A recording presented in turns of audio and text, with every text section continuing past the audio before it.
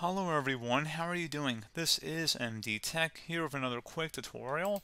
In today's tutorial, I'm going to show you guys how to manage app permissions on your Windows 11 computer.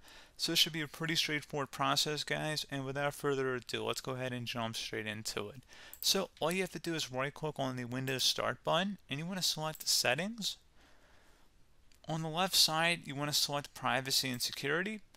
And now on the right, you want to go down and underneath app permissions, go ahead and locate whatever app permission you're looking to adjust, whether it be location tracking, camera, microphone, notifications, calendar alerts, that kind of thing. So let's just say camera for our example. You want to first make sure that the master control is turned on, and then you want to go down to whatever app you are looking to make the adjustment for and make sure it's turned on for that app.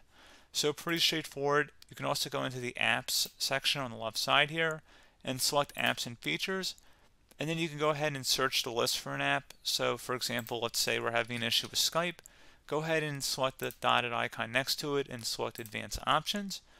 You want to go ahead and make sure underneath app permissions everything's turned on for it that it may need. And again, if it's grayed out, you go back into privacy and security, make sure it's turned on. So again, pretty straightforward process. Do hope I was able to help you out, and I do look forward to catching you all in the next tutorial. Goodbye.